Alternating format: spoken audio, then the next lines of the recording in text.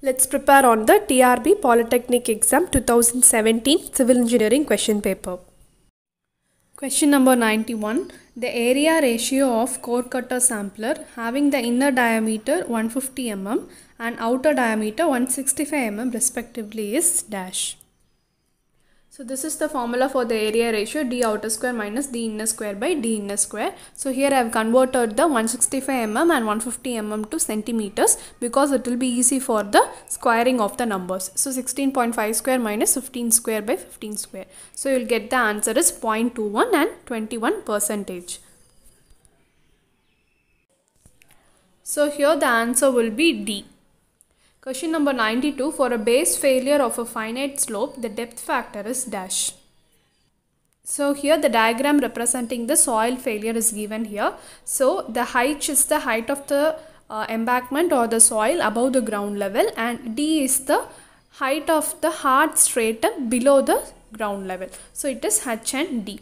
So here if the failure occurs at the A, that is the first one, that is above the ground level, means it is called as the face failure, and if it is at the ground level means it is toe failure, and if it is below the ground level means it is base failure. So here they have asked the depth factor for base failure.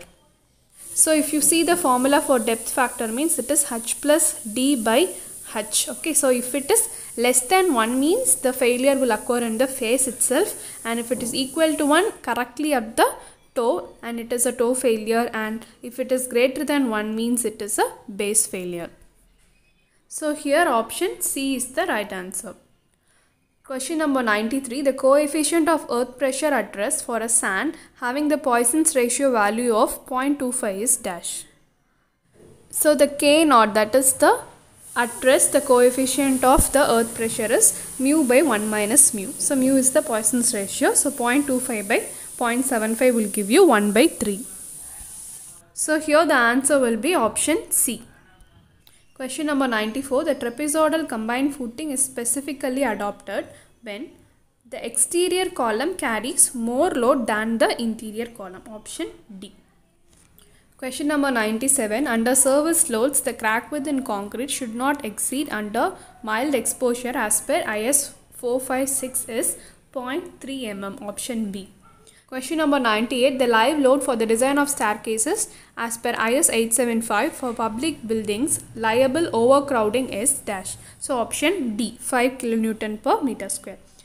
Question number 99. The maximum shear stress occurs at the outside radius and equals 2T by pi r cube. So option D is the right answer.